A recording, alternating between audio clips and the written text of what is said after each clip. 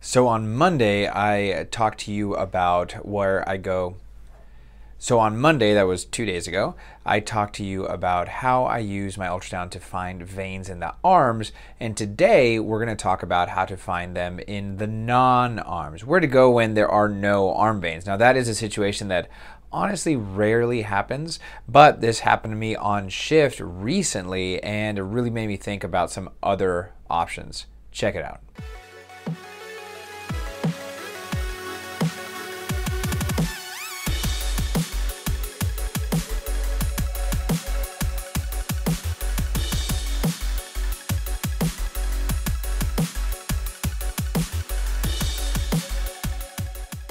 Now, if you're having a hard time, you have no veins in the forearm, no veins in the upper arm, there definitely are other options. Your other options are, for one, is an EJ. You can do an ultrasound-guided EJ that works very easily. It's a very similar technique as far as your positioning to an internal jugular central venous cannulation, but you're doing it in the EJ. I would still do these at the head of the bed with the patient's kind of head here, and you are making sure that, hey, you have your ultrasound machine off in this distance, so you can just kind of look up if you need to, and you're just gonna go in a straight angle like this.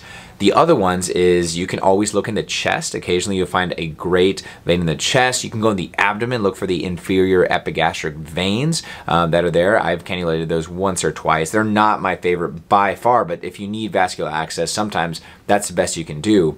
And you can always look in the legs. The legs, honestly, if the arms don't work, the legs are usually my next one that I go for. You can definitely go for one of the veins on the dorsal aspect of the foot. Those are usually pretty small. My go-to in the foot is usually going to be actually in the ankle. It's the posterior tibial vein. You gotta be really careful with that because the posterior tibial nerve and the posterior tibial artery are really close by. It's a little bit on the tricky side, but definitely an option. So I want to mention one thing, and that's differentiating artery versus vein. Now, I do have a previous blog post where I talk about this a little more in depth, but in summary, I don't do color flow, I don't do pulse wave Doppler or anything like that to differentiate artery and vein because that's extra steps. I have to like press buttons on the machine, and if I can get around not having to press buttons on the machine, extra work, I don't want to do it, right? It's not unreasonable to say that you should look for compressibility, right?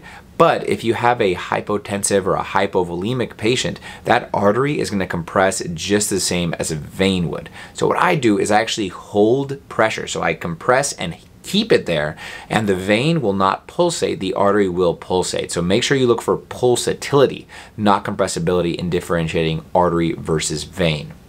So in summary, probably the best way to think about how to find veins is to understand the anatomy of the veins. Where should the veins be? You got in the upper arm, you got your cephalic on the outside of the bicep, you got your basilic on the medial aspect, and you got your brachials that are right in the middle.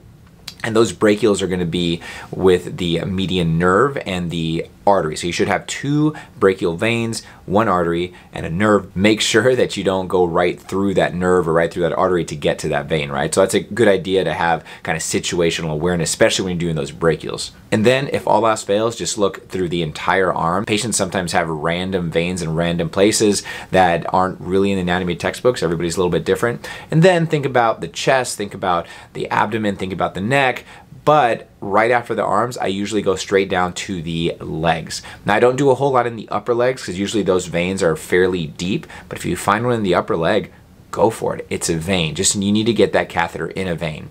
And of course, if a patient is crashing, don't mess around trying to like find the perfect vein. Just stick an IO in, and you can take that out within 24 hours. You stick an IO in, that's sticking basically an IV in a giant non-compressible vein. So hopefully that was helpful. If you are watching this on the YouTube channel, please subscribe so you can get all of the videos. They're not always exactly the same as what I put on my website and on the podcast. So if you're on the website and you want to subscribe and get emails sent to you whenever there's a new post, go to the subscribe button. That's blog.5minutesono.com/subscribe.